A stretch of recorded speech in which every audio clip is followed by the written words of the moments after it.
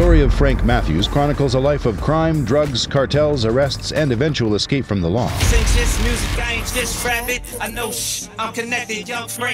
Authorities placed a $20,000 bounty on Matthews' head, which was the greatest reward established by a federal agency at the time. In my opinion, Frank Matthews was a much larger drug dealer than Frank Lucas. This ain't third grade, motherfucker, don't be testing me. Look at me, look at me, look at me. In 1972, it was reported that he earned more than $10 million. According to the feds, he was in charge of heroin cutting, design, and sale in every major East Coast city. Matthews was forced to appear in court every week in Brooklyn. He didn't show up on July 2, 1973. Matthews is said to have taken $20 million and departed the country with his girlfriend. This ain't just music, I ain't just rapping. I know I'm connected, young Frank Matthews. You don't know me?